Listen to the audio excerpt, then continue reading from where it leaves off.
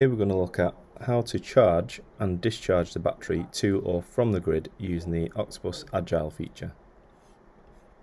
So here we're going to head over to More, which is next to the plant name, and then Edit. Then we'll go to Revenue Information. But now we're going to head over to the live price. So at the moment we've only got one selection for the provider, which is Octopus Agile. We will be adding the Octopus Flux tariff soon. So we're going to select our region. I'm based in the Northwest. So you've got two options now, which is charge battery stop price and discharge battery start price. So if we head over to the question mark, this will show us our current tariff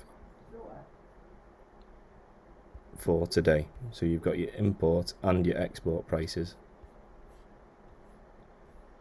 So now, after looking at the prices, I want to charge my battery until the price reaches above 23 pence.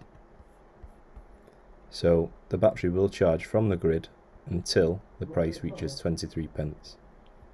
Now I want to discharge my battery. I want to make as much profit as I can, so I'm going to set this to 60 pence.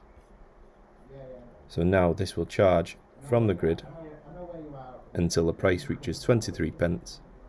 Then it'll stop charging the battery and the house will just run on the battery as normal. When the price reaches 60 pence or above, then the battery will start to discharge to the grid.